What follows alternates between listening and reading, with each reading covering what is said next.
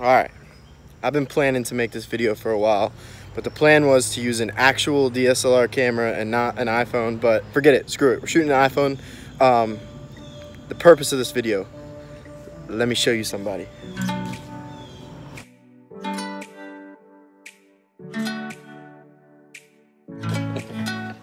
It is. And happy early birthday, man. Happy birthday, man. Happy birthday. So, you're probably wondering what that thing is that I gave him. That's the lens that Dylan let me borrow. That's Dylan. Today is his birthday, and that's the lens that he gave me. We used that for the first season of Beacoming Golden. So he let me borrow it for like,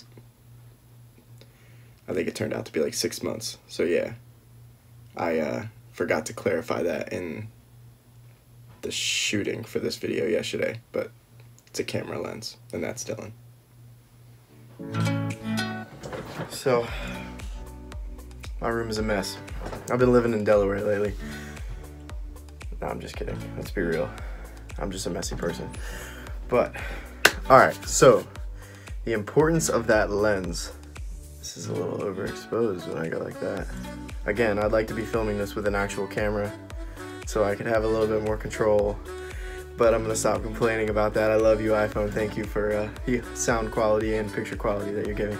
Alright, so the reason that lens is so crucial is because the kit lens, the lens that the camera comes with, is not as high quality. The aperture doesn't open as wide, and it's not as good in low light and this and that. So the more money you spend on the lens, the better it's gonna be. And that lens is more expensive. That lens is an 18 to 135 millimeter. So it gave us the opportunity to do those zooms like they do in the office. Hurry guys, hurry. Let's go.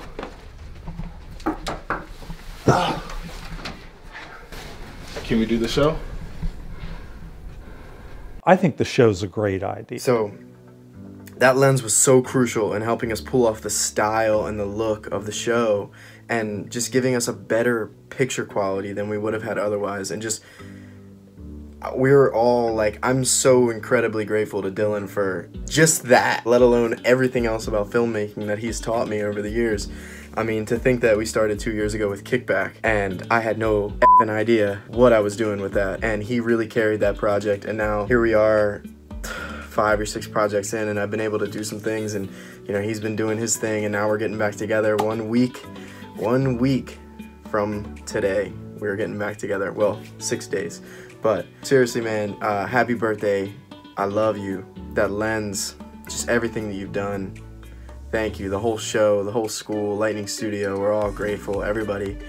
Luckily, some things played out where the second season is gonna be a lot better. The quality is gonna be a lot different. We got a special gift that I'll show off soon, one time soon in a video. But yeah, everything is looking really good, and my man, you are the best. Seriously, I love you, and I appreciate you for teaching me everything that you could, and always answering the phone when I call you at random times. I swear I'd be lighting a scene, or shooting a scene, or trying to edit something, or trying to export something, or trying to mess with audio, or, you know, and just be like, why isn't this working? You know, I've tried everything, and he's just like, bam, bam, bam, there's the answer, and there's the solution. So, dude, I love you. I'm so proud to be working with you, and I can't wait to work with you again on this next short film here coming up next week. Everybody, please check him out, his YouTube channel and everything that he does. Seriously, he's so talented, and he's going to be doing this for, you know, the rest of his life, I'm sure. So thank you, and not only check his stuff out, but check our stuff out. KickBack, The Tantalon Effect, and stay tuned for the next short film that we make together coming within the next month. This is the point where I end the video, but I kind of like the way this looks in the end. It kind of worked out really nice. These are on. Yeah.